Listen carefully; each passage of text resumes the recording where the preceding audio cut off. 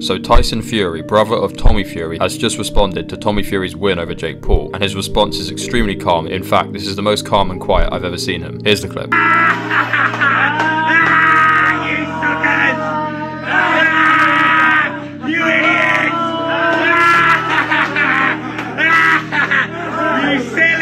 I've seen a bit of controversy online about whether Jake Paul should have lost or not. There's some people saying it should have been a draw and that there has to be a rematch. What do you guys think? For me, I think Tommy confidently outboxed Jake for most of the fight and that the win was deserved. But I'd love to hear what you guys think. Thank you for watching and please subscribe for more updates. I'm trying to get to 1K subs, so it'd be much appreciated.